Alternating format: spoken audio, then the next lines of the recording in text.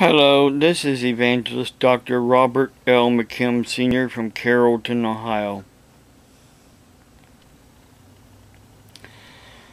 I'm not sure what's going on here, but Renee did a restore on her computer back to factory settings and trying to put the programs that we had bought. She bought this from college when she was going to college. And she was able to use this program over and over and over again as long as she went through the Microsoft Activation Wizard. Well, now she tries activating it. And now it's saying that the product cannot be activated because the product key is not valid.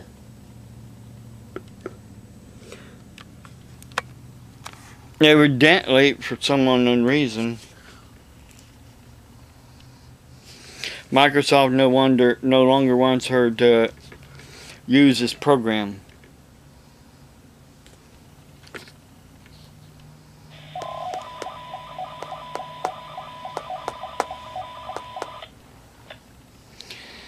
So, you know, that, I don't know.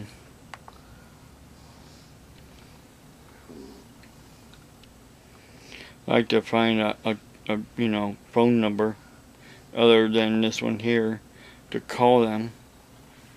See right here, need to activate a different version of, like Office 360. That's what they want. They want her to activate another version of Windows.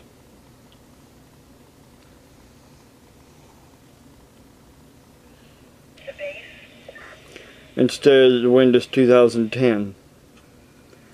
So evidently they're no longer supporting Windows 2010, but you can put the Office 2007, which I have a program for, but she doesn't like it. She wants this one here that she bought and paid for. But programs, they can be manipulated, especially by people that think they're so smart. But when it comes down to it, they're actually dumb. I'm trying to hand her the computer.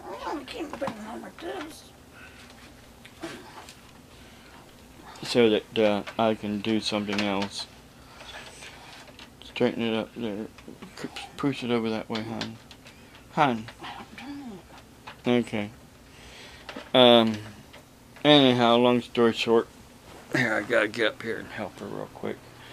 Plug in the power.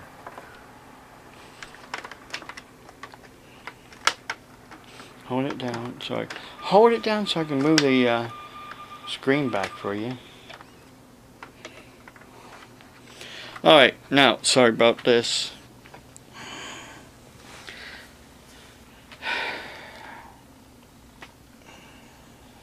This person down in Virginia, first of all, let me read you something. Let me read you the scripture. And I don't care if you don't like the scripture. I don't care. That's your loss. Your loss that you're not right with God. You think you might be a Christian. You're not a Christian. You are cut off from the vine. The video I did yesterday means that you're cut off from the vine. And if you want to believe all these false preachers that says we accept you, we love you, now if you're a Christian, you can go on with your sinful life because you're saved by grace, and grace gives you the freedom to sin. No, it doesn't. If you want to believe those false preachers, don't come to my YouTube channel. Don't come to my Facebook channel. Give me back, my Facebook page. Give me back my controls. Because the authorities are going to be coming with you after you with a warrant for your arrest. I'm going to tell the authorities up here, I placed you under arrest. under Ohio law for menacing by stalking. It's a fourth-degree felony. I showed you. Fourth-degree felony. I can place you under arrest. And therefore the authorities have to arrest you. The scripture says, the Bible says, God's word says in Leviticus 18,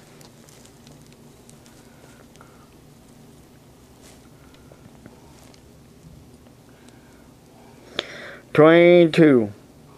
You shall not lie with a male as with a woman. It's an abomination. Abomination, abomination, abomination, abomination." You, Christian Chandler, you're an abomination to God. You're an abomination. You shouldn't even be accepted. Because even in, like I said,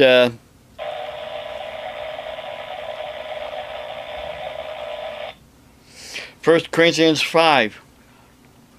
We're supposed to put people like you away from us, not have anything to do with you. Those pastors, those preachers, those priests that want to accept you.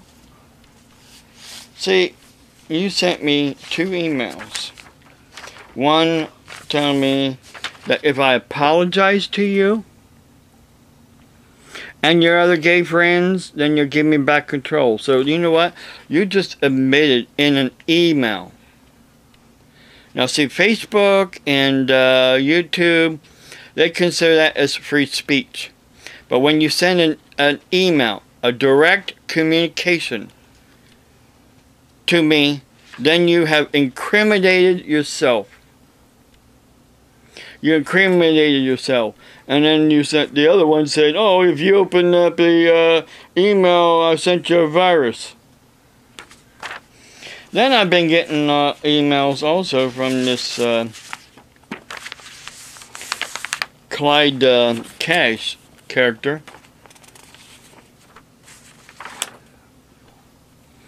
Clyde Cash.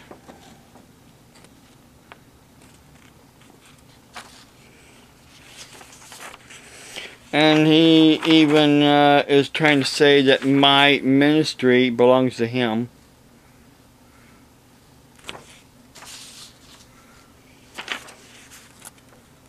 He sent me several emails to my personal email and to my ministry email. But see, this Clyde Cash character is supposed to live somewhere else. According to all his Facebook sites that he has many Facebook sites. So he's all over the world. Even with this one here, that he created with my name. It's supposed to be in another country. I know you people are together because of the fact this is Christian Chandler's address. This is not no attorney's address. This is a Christian Chandler's address. I didn't send it to me. He sent it to me because it's postmarked. Actually, it's postmarked from Shreveport, Louisiana. So he must live close to Louisiana. Or the mail goes there and comes out, Trying to pretend to be a lawyer. You're trying to be pretend to be an officer of the court. That's what an attorney is, an officer of the court, saying, oh, I'm defaming you. You're the one that's defaming me, making those websites, all because I believe in this Bible. I believe in the God's truth.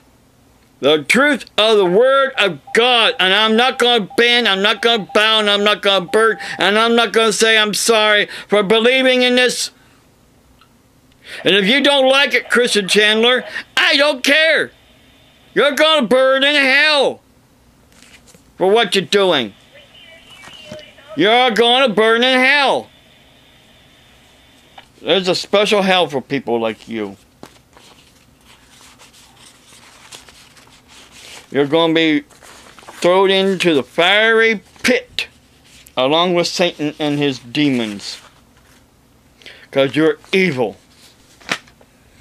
You might say you're a high-functioning autistic, but you're evil.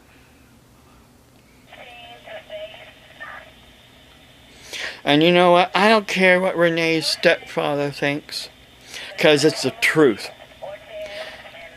Come over here, you know where I live at, tell me to my face that I'm not preaching the truth. You won't want to do that because I can have you arrested as well. No one can come to tell me that I cannot preach on the internet. And you also stop messing with Pastor Paul Begley and other preachers that's on the internet. Stop it now. This is the last warning. And before I close, I want to say this, that Jesus Christ is the way, the truth, and the life. No one goes to the Father but by and only through Him. You need to be born again. You need to ask Jesus to come into your heart and to forgive you of your sins.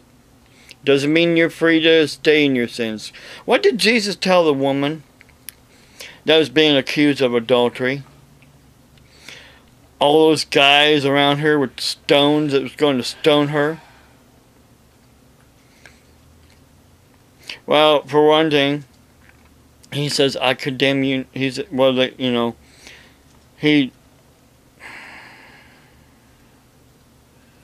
asked them what she's being accused of. And they dropped their stones, they walked away, and then she said, woman, where's your accusers? I don't accuse you. But he didn't say, stay in your sin. He said, go and sin no more. He didn't say, you can stay being an adulteress and you know, be accepted by me. He said, go and sin no more. That was a command. A command, a direct command from Jesus. Go and sin no more. I forgive you, but you need to go and sin no more. What part of that don't you understand? All you LGBT.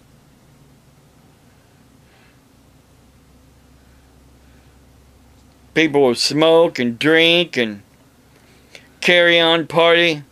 You're worshiping a false god.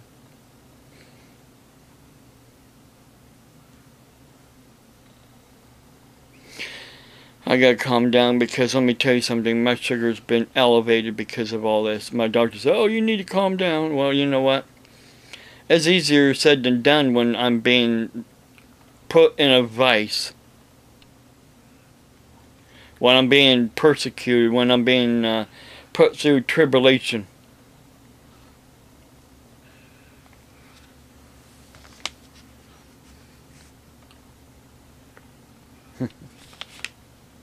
Thing is, you put down Robert McKim. You didn't put down evangelist or reverend or doctor or anything like that.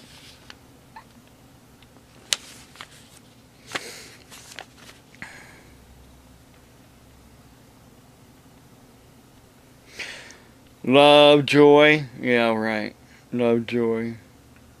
McMillan and Associates.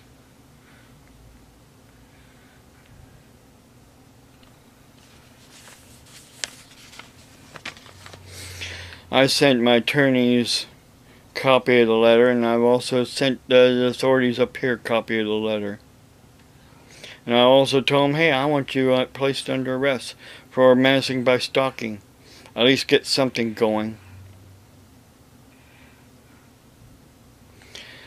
God bless you. Have a blessed day.